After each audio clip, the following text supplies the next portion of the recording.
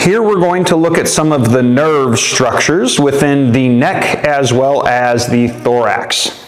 We're going to start here with essentially the structures that would be located within the carotid sheath, and that's going to be the common carotid artery and the vagosympathetic trunk. The vagosympathetic trunk travels along the cervical region within the carotid sheath back to the cranial-most aspect of the thorax. The vagosympathetic trunk will be carrying parasympathetic innervation from the vagus nerve as well as sympathetic innervation via the sympathetic trunk.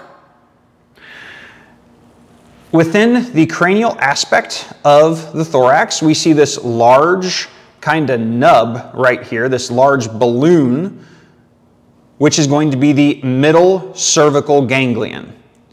It's at the middle cervical ganglion that the vagus nerve will separate and continue to run caudally over the trachea, and the ansa subclavia, which is this wrapping right here, this loop. Ansa stands for loop.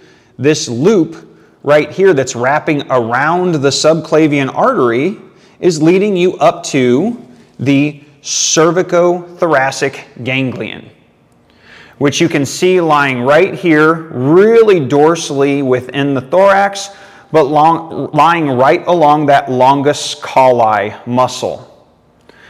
The sympathetic trunk will then continue along the dorsal aspect of the thorax, right along the ventral ribs. The vagus nerve will continue back along the trachea, at which point the vagus nerve will split into a dorsal and ventral vagal branch.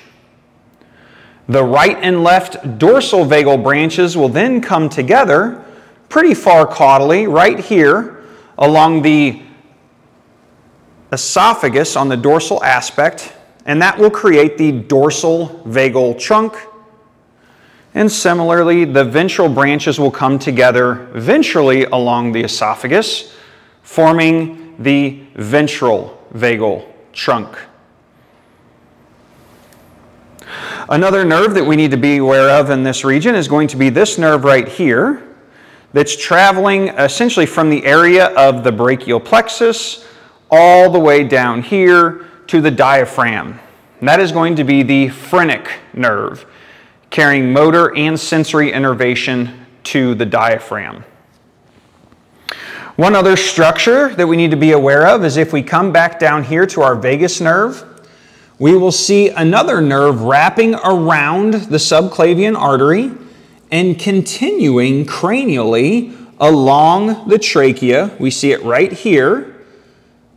Again, this is a branch of the vagus nerve running back cranially along the trachea. That is going to be the recurrent laryngeal nerve.